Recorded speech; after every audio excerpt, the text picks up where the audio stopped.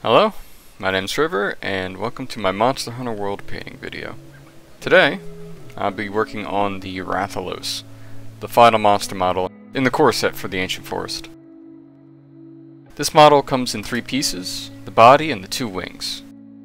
There are slots and pegs in which to plug in the wings.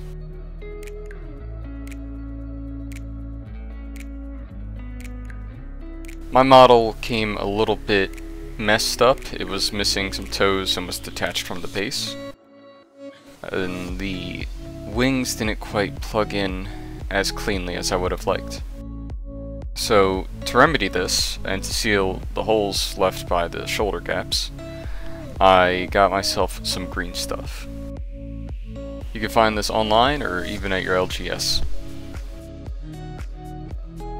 As you can see, it's missing some toes, and the spot that it broke off on the base I tried reattaching once before and it didn't quite work. Go ahead and mix up the 2-part putty.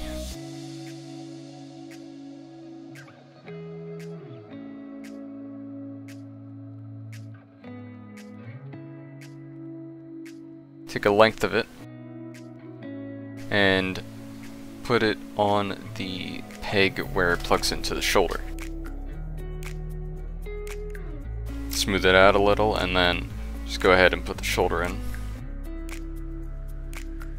It's my first time dealing with green stuff, so I learned a couple of things through the process and found some mistakes that I could have done better, but the process is permanent and I already went through with it. I took some tools that I had purchased for the specific job and tried to smooth out and press in the green stuff so that it wouldn't be just a mound sticking out. It takes me some time, and I do learn after the fact that I could have added some water to this just to make it a little more easy to work with. Do the same thing to the other wing.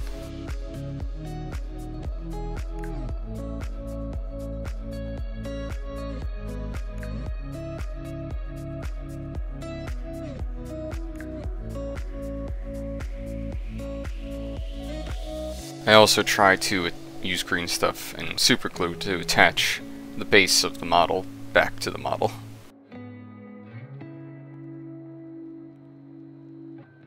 This doesn't end up going too well, but I think I did a pretty decent job.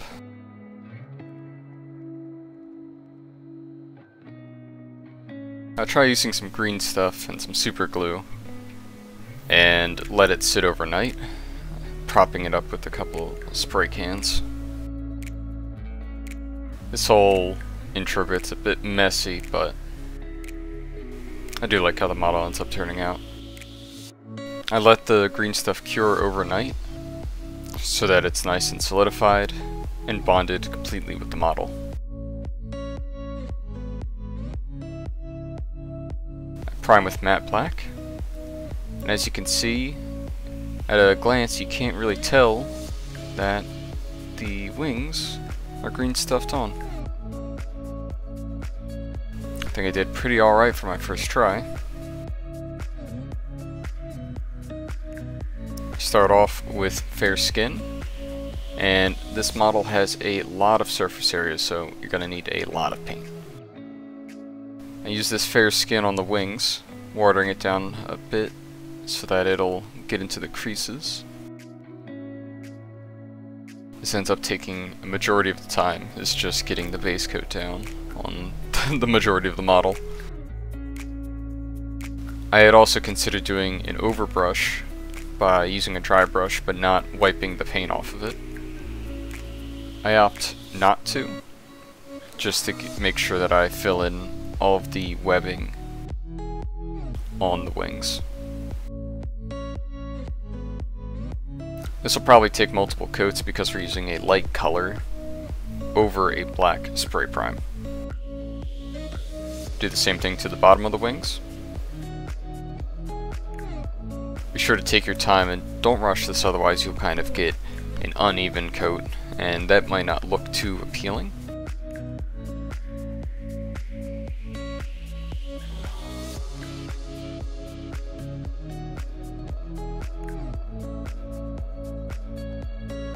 don't worry about getting the paint anywhere on like the bottom parts of the Rathalos' body, because this is going to be painted fair skin as well.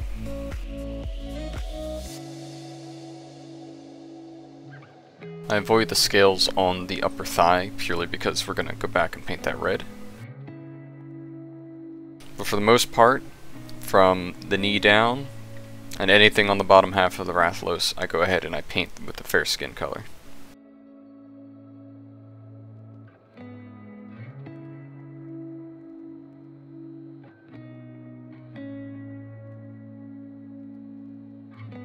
When I get to his face, I do the bottom jaw and the ears.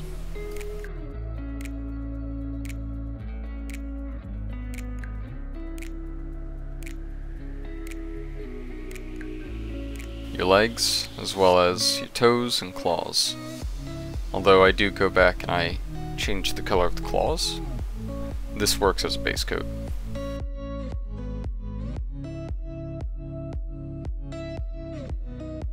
End up having a mishap here, and it falls right off the base again and loses his toes. So I kind of give up on that for now. I resign this Rathalos to being toeless, and I don't fix the base until later.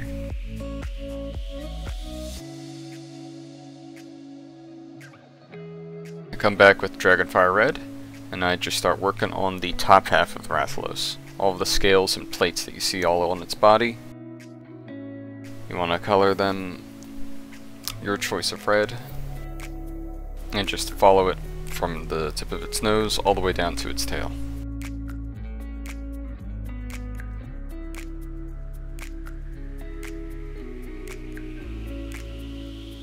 The top half of its arms as well, all the way to the wingtips.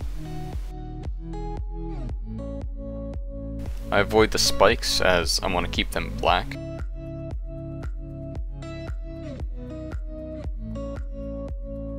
Any overlap we can easily fix with a bit of color later down the line. And I'm back with a smaller brush, and I go ahead and do the thighs and all the scales on them.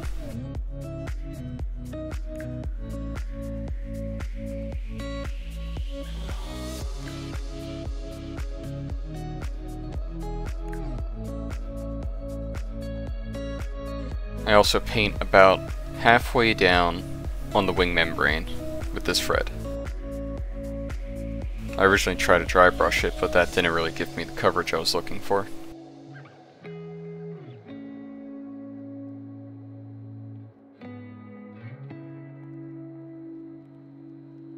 Dark stone.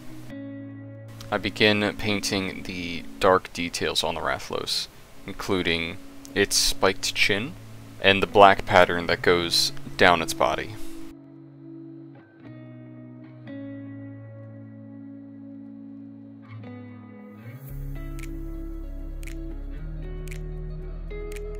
I would say you can follow the Rathalos' design from the game. I kind of go with my own thing.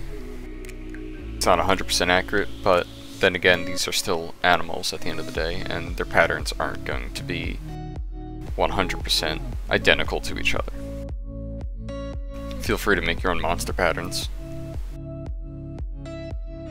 Make sure I get his eyebrow and follow the center scales and spikes down its entire back. I very lightly get the edges of some of the scales on top of the head.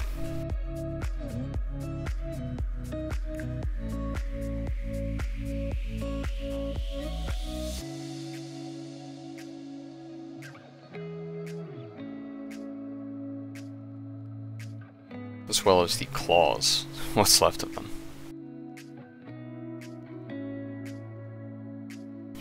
On the underside of the Rathalos' wings, I paint the weird patterns, which kind of look like two incomplete circles combined, or maybe ovals.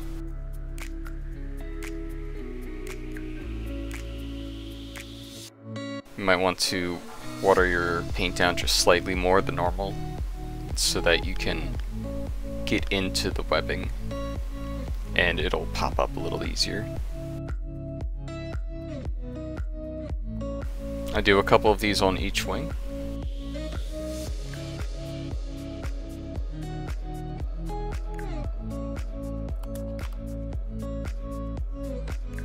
And because it's detached from the base, we can kind of do the weird incomplete omega symbol on its chest. At least that's what it looks like to me. It's not always easy to find a decent reference, and some of the patterns and designs change from game to game. But, like I said, you use your own creativity here. From the tip of the wing's webbing, I fill it in with this dark stone again, and start working my way down and doing these sort of similes of flames. It's like long, twisty strands.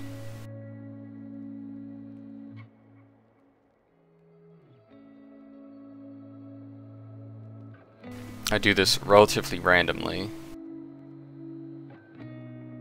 but I do try to make it a little bit symmetrical from wing to wing. There's another bit sticking out here in this crook.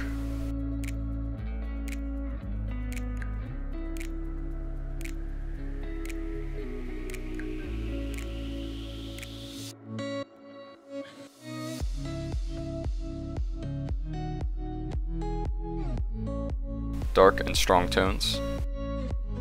I mix them 1 to 1 and add just a little bit of water. And go ahead and I wash the entire bottom half of the monster. Again, silver lining of it breaking off the base is that I can very easily get to the underside of the monster. I end up using a lot of wash, and if you want, you could use a little more water than regular so that the tone isn't too dark and it'll spread easier.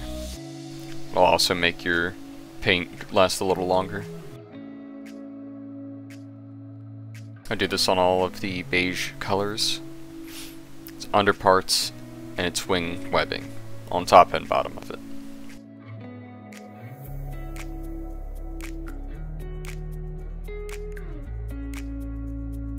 This will help blend where the red meets the beige as well as the spikes on it.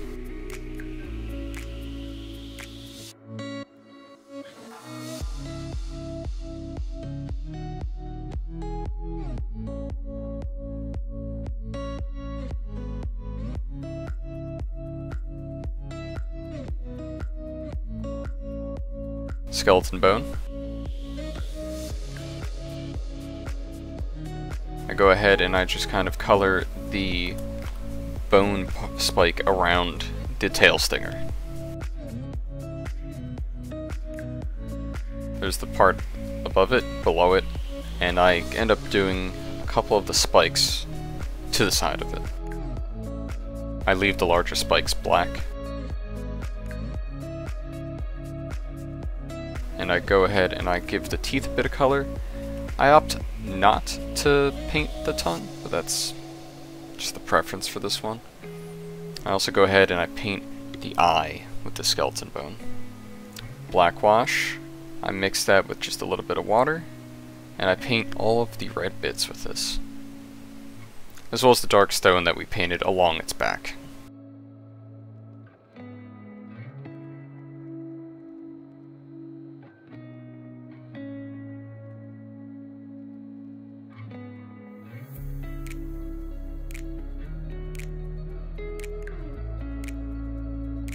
You also want to do the wing arms.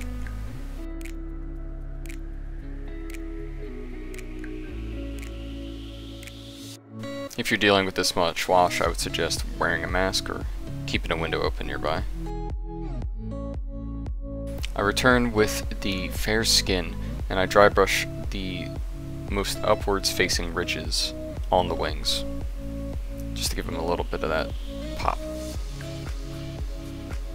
I also go ahead and I very carefully highlight the edges of parts of its face, such as the ears, the larger scales, and the edge of the mouth.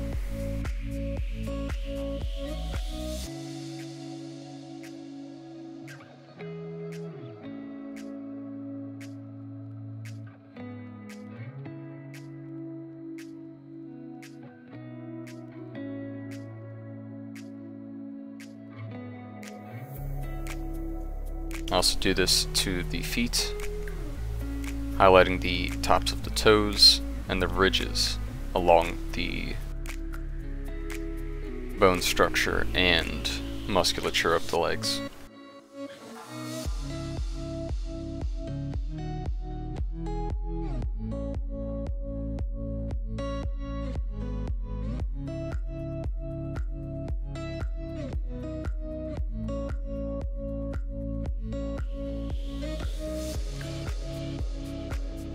I go back with that Dragonfire Red, and I just paint the stinger this bright red color.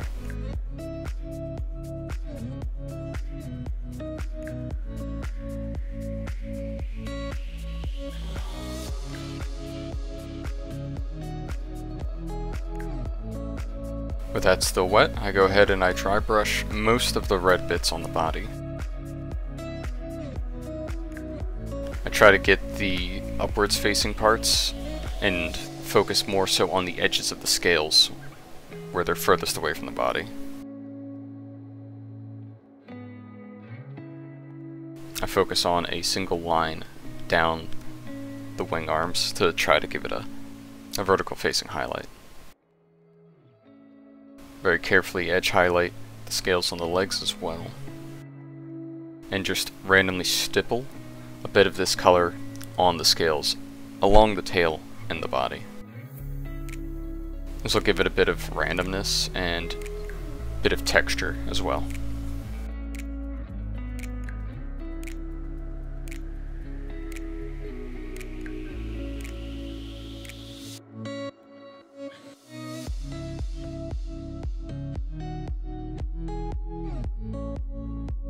I reattach the dragon and I very gently color the eyes blue.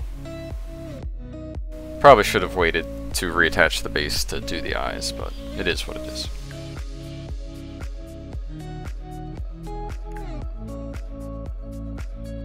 The original matte black, I color the base and smooth it out.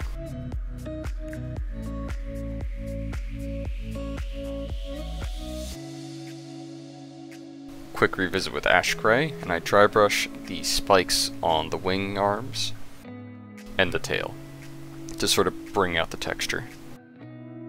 And with that, I call the Rathalos done. The model gave me the most trouble out of all the monsters so far, but I think it was more of a fluke with the damage that came with the model. I'm unsure if I want to do the hunters, so let me know if you guys want to see that. Otherwise, leave a comment, and I'll see you in the next one.